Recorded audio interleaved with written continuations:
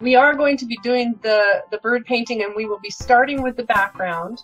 I have my bird masked, and I used masking tape to do that, but you could use masking fluid if you want to. So I have the water everywhere. Now, my brush is wet because I've been applying water.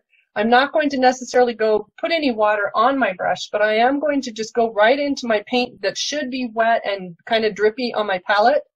And when I start up here, I'm just going to start by putting some color on and imagine leaving some spaces that like they are for the bird.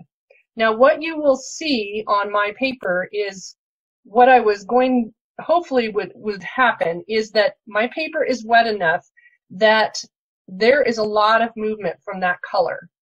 And wet on wet, if you are wanting to control where your shapes are and how big they get and maybe the look of the edges, when your paper is very shiny and wet, it's a lot harder to control that surface and keep the shapes where you want them. Now, the other thing that I was just thinking about is when you are applying paint to a wet area, if you are trying to keep the paint more where you want it and you're trying to use less pigment and water in your brush, sometimes moving to a smaller brush can actually help you control how much the pigment moves.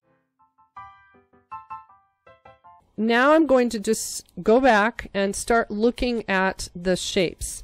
So up in this upper left, there is a little bit of darker value at the top still of that shape up there, and I could ignore that and just leave it the way it is if I'm happy with it, or I can increase its value. So just to show you, if I increase the value, that it will make it stand out a little more. I am going to use clear water. My area that I painted on the right side is still slightly damp, so there is just a touch of moisture right up on along that edge, and I'm going to take the water and come up near where I was painting before, and I'll wet maybe 2 or 3 inches down the paper just to give myself some room to work. And because this brush doesn't hold as much water, it should kind of keep from being too wet when I place the water on there. So I'm getting the cobalt with a touch of the burnt sienna in it. I want to keep it on the blue side of that mix. And I'll dry the back of my brush. And then I'm going to the top of that bluish area back there. And I'll just paint a little bit of color on and let it blur down into the lower section. Like I said last time, I like to have the face of the bird working, or the animal or the person. The face can be really important, and if it's not quite working, then you know, a lot of the time I may have to rework something, or sometimes if it's really important, then I may scrap the painting and redo if I've messed something up.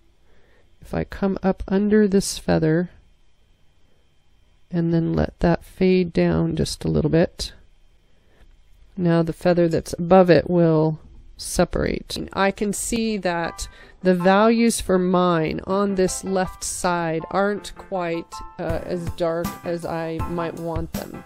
And so I can literally take my brush with a little bit of that gray and a touch of my rose in it,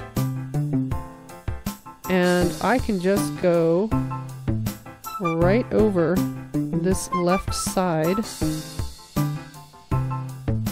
and that will push that left side back a touch more and round him a little bit more.